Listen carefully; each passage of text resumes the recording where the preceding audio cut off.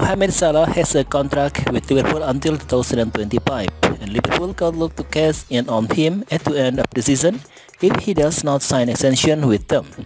They will not want to lose a player of his quality as a free agent next year.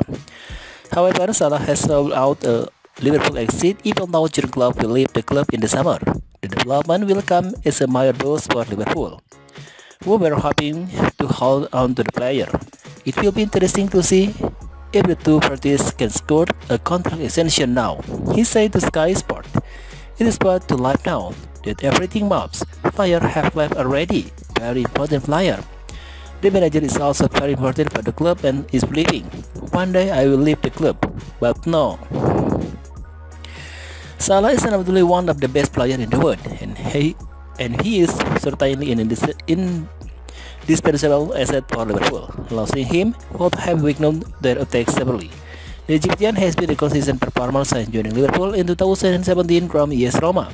He has helped them win multiple trophies at the club, and the Red must hold on to him for as long as possible. The 31-year-old South is very much at the peak of his power, and he remains extremely fit. He is likely to perform at a high level in the coming season as well. Liverpool will already find it difficult to replace their charismatic manager in the summer, and they will not want to lose a key player as well. Keeping Salah at the club could be one of their priority.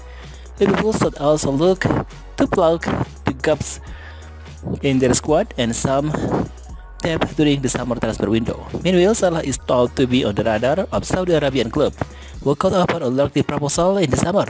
It will be interesting to see if they can convince Liverpool to sell their best player at the peak of his career.